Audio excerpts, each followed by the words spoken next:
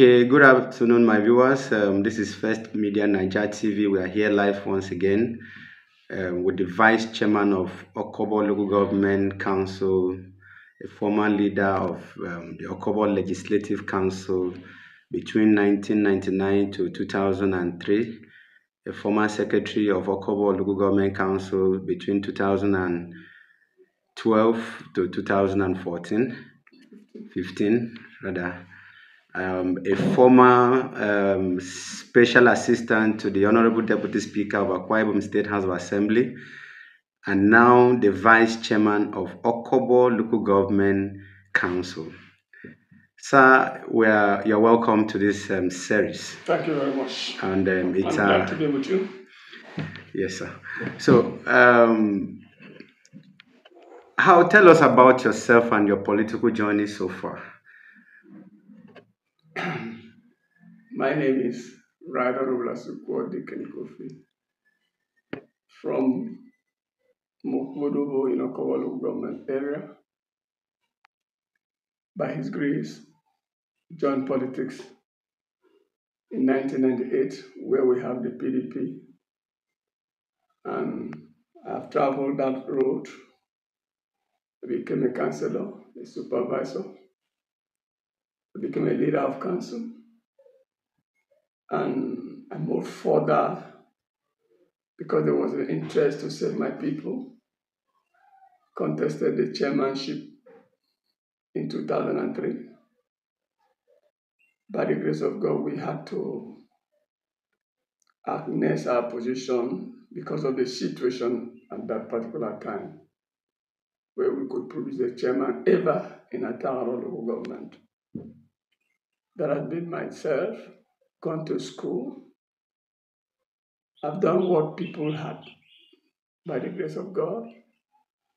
I found myself in the field of service, and I'm still serving till date as the Vice Chairman of Okobo local government. Thank you so much, sir.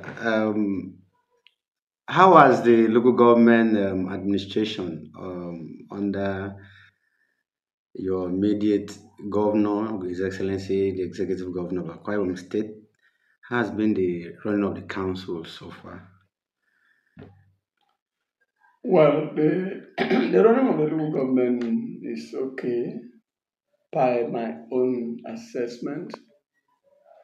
Um, the local government is run by chairman and supervisors, vice chairman inclusive, councillors.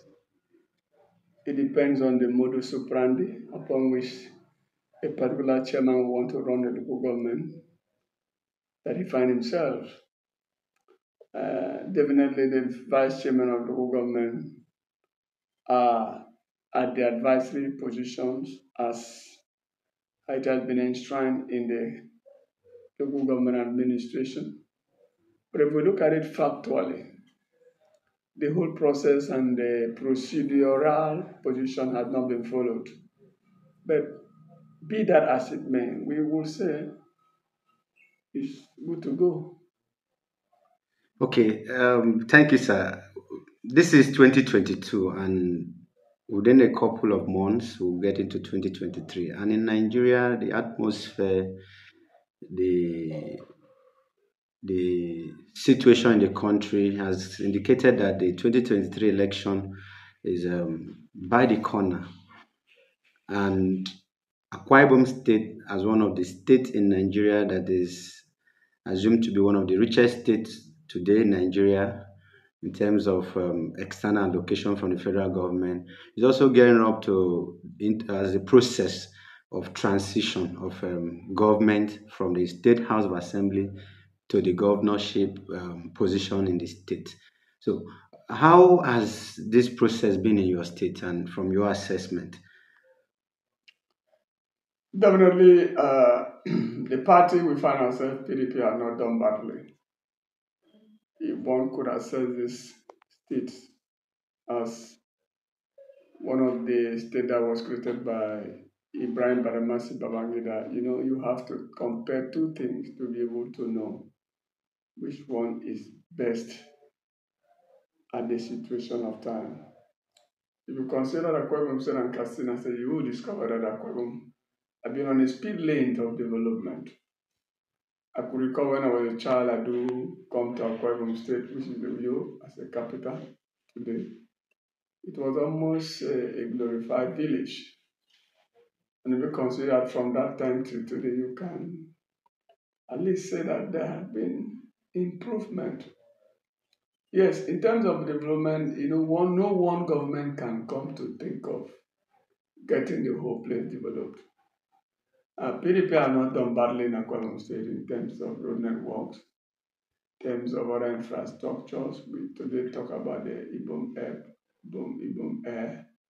Today we talk about 10 lane. Today we can beat our chest to say that there are roads that are linking among the local governments. Today we can talk about other issues, the factories, even though not evenly distributed, but we can talk about that.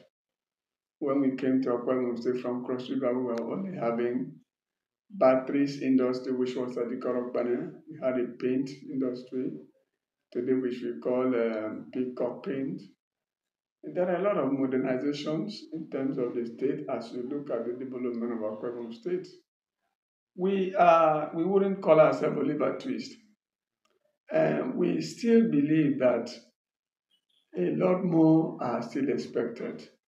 Then when you consider those of us that are from Oron, the road we traverse from Uyo to Oron is still not in a good position. We are still believing that before the government of the day, one of this administration, he is going to look at that sector, that area. In fact, to be very candid, we are in dire need of that. And we are believing that Governor Dom Emmanuel, our governor, our beloved governor, will, as a matter of priorities, make sure that that road is given thorough and other infrastructure. We have that of Okobo, the road that is linking Okobo to Okobo Beach Market. He has awarded, and we are believing, very assured that that road will be commissioned by him because that road would have given so many persons food. Okay, thank you so much, sir, for. Okay, 2023 is fast approaching, like I asked earlier, and in your local government, it's been in the news that the People's Democratic Party has a candidate for the State House of Assembly election, and other parties, political parties, equally have their own candidate preparing for the same position. In your assessment of the present member of the House of Assembly from Okobo State constituency, what would be the quality of successor you want to Okobo to get in next year or to elect in next year election? Well, having considered the umongo performance of our present House of Assembly member, it is incumbent on whoever is coming to work above board. But from what I know, the man we are putting forward is not a novice in governance, student union leader, a man that had been in council twice, that worked even with the present House of Assembly member. He knows the capacity of who wants to succeed.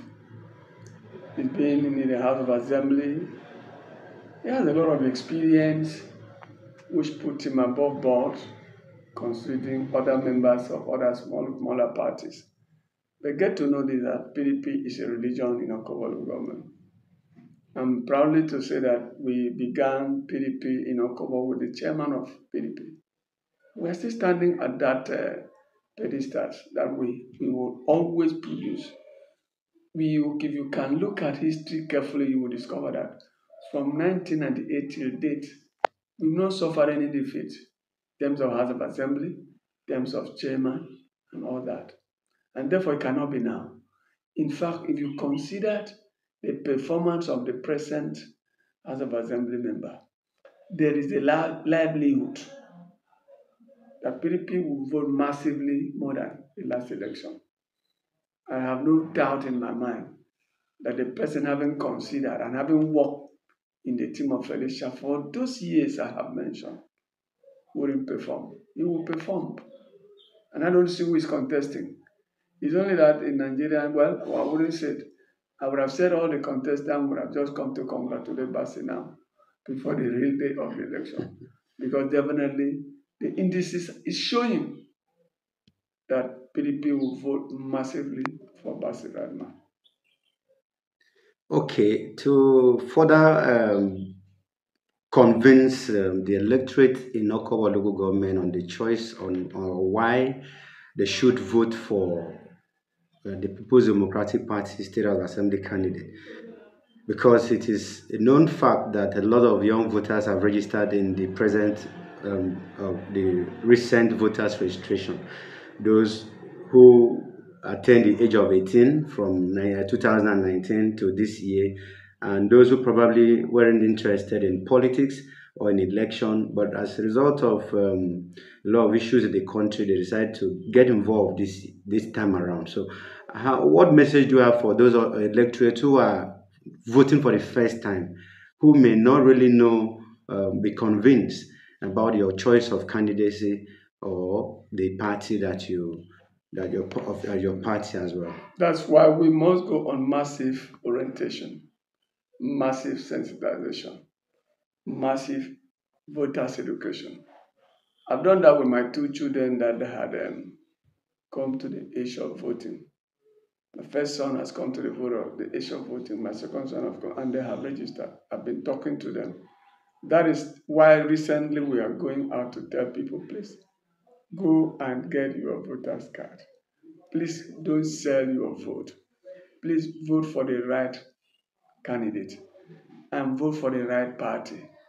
There's no way PDP in Akwa Ibom is a unique name. It's a household name. In fact, my son called PDP when he was just 1 year and 3 months. And so he got it into his bloodstream, having considered that those of us that leadership was given to us in PDP, we have not failed our constituents. We have not failed them. And it is incumbent on us to continue to talk to the young ones who are coming to the age of 18, 20 for the next election. We don't have to force them. We have to talk to them. We have to lead them in a path of righteousness. Because voting PDP is a part of righteousness as long as this state is concerned.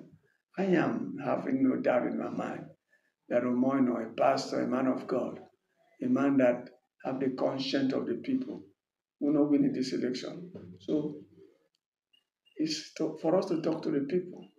And then look, you have somebody that has the fear of God. The Bible says, if my people that are called by my name, and if the righteous rule, the people will rejoice. I see Umano as somebody that knows God, and I don't believe that he can fail the people. And so we will continue to talk until the very day that vote will be casted. Okay, sir. To wrap it up, this series, a lot of defections has hit your party, the People's Democratic Party, not just in That's on the news. yes, not just in Akwa Ibom State, but almost in all states in the country. We could hear about the rift currently going on at the national level between the governor of Rivers State, His Excellency Ezebunwo Wike, and the national chairman of your party, and coming back home in Okobo local government where you come from and where you serve as a vice chairman and a long-standing member of the party, there's been a lot of defection. Notable among those who have defected is a former Deputy South South Caucus chairman of the People's Democratic Party who has left the party, and other former lawmakers who have also left the party, another chapter chairman, alleging that the party has not been fair and they have not been fairly treated in terms of benefit or reward by the party, which is why they have defected from the People's Democratic Party to the new party where they belong today. So Is it true that your party has not rewarded those who were in the party and have served in the party adequately? Well, you have asked and you have answered. A party is like we talked about. They are greed. Those men who probably are saying so, it is culture of greed. If somebody was given a chairman of a local government, a house of assembly of a local government, and then today, probably because he is no longer there, he now begin to castigate a platform upon which his children that have gone to school, some are abroad, that have built what you would have called uh, good accommodations, that have driven good cars, all in the name of PDP.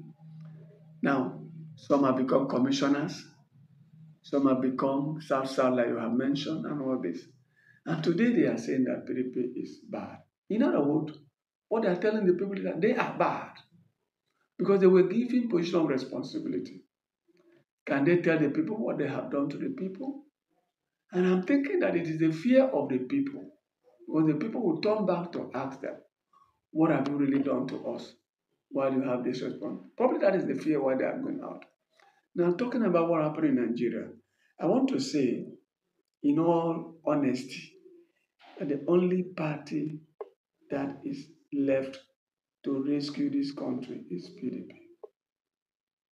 I can say it loud and clear that when PDP was in governance in this nation, talk about the last Jonathan, you will discover a cup of rice was how much? A bag of rice was 7,000. Gas cooking was 260 naira gas. And you see, a lot of things were working in this country. When I do travel to Abuja, I pay flight from here to Abuja. How much was it? Sometimes 12,000 naira. 18,000 we shout. But today is how much? We talk about petrol. Jonathan left petrol with 87 naira. Today, petrol is 200 in some filling stations. Some states do not even have it. What are we talking about? When PDP was in governance in this nation, so many good roads were there. The Niger Delta people are making noise today. Our president at that time had paid lump sum for the construction of that place. The railway people are talking about Karuna, Kanu, Karuna, and Karuna Abuja. It was built by PDP. The Lagos Abuja, the Lagos Ibadan, it was done by PDP. In fact, APC only came to do what? To inaugurate. What have they done? We are dying. School children, my two children are at home for over 8 years. No school. Things are getting worse. What about Naira? Today, Naira is causing 760 in whatever you call parallel market. What about the real government policy of Naira? It's 400 and something. What are we talking about? Jonathan left Naira at 176 Naira per dollars. Things are getting bad. Nigerian, as at when PDP ruled this country, we were talking about the largest economy in Africa. We were talking about the first 20 countries in the world. Today, we are the poverty capital of Nigeria. Today, as I speak, nobody leave this country without being looked at. We are, if not dead or full class citizens. People are dying, my brother. And so the only hope for Nigeria, I don't know why people are thinking of people are deciding to go out. In fact, let me tell you the truth. Those who decide to leave PDP now to any other party, there are people that hate this country. The people that hate this country. Because if we consider the past and consider the present, then the only option we have is to go back to PDP. Because, yes, they talk about corruption. When we talk about corruption, today, animals are the source of Nigerian corruption. The, the antelope is eating money, termite, the rat in a Snake. government snake, and all these things are happening. We are talking about corruption. Even the very man that was given the responsibility to be in charge of Nigerian money, the Accountant General. How much has he stolen? The EFCC chairman, and we talked about it, and so many underground corruption. The corruption of Nigeria becomes too endemic to be listened to. So, my brother, I think the best is that PDP had come up to say that they have made mistakes. If you give somebody that have made mistakes on a particular issue that he knows doing best, he does the better thing. Now, don't forget, today we can sit down here, we talk to somebody in America, it's Nigeria, PDP that brought it. Today we can talk about one single current accounting system. It was done by PDP. EFCC was done by PDP. ICPC was done by PDP. Let this government come to tell us what they have done differently. Let me talk with fight corruption. I can beat my chest to say that when PDP was in governance, we have over 7,000 megawatt of electricity. Today, the last count they said APC have gotten was 3,500 something megawatt. We have had failures of electricity in Nigeria in recent 3 months. Is it not 7 times? What are we talking about? Instead of us increasing, we are decreasing. We are deteriorating. We are not going forward. We have gone backward over 25 steps. My brother, there's no reason for anybody to think about dumping PDP for APC. That's my position. So thank you, sir. So our viewers, in case you just tune in, this is First Media Niger TV, and we are here with the Vice Chairman, Executive Vice Chairman of Okobo Local Government Council himself, a former Secretary of Council, a former Leader of Council, a former Special Assistant to the Deputy Speaker of Akwa Ibom State House of Assembly, Right Honorable Dikinasu Koffi. Sir, before we part this series, what's your message to the Nigerian voters and those voters in Akwa Ibom and Okobo local government area that you come from? Well, my message to voters is that they should vote the right people and those right persons across PDP board. They are having the experience to deliver. Vote somebody you know can deliver. Vote Umoino. Vote Basi Ragman. Vote Matan. Vote Samson Ekon. Vote Atiku. Vote all the PDP members. They have the capacity. They have what it takes to rescue this country from the doldrum we find ourselves. Thank you very much, sir, for this wonderful time you've given to us. Thank you very much, sir.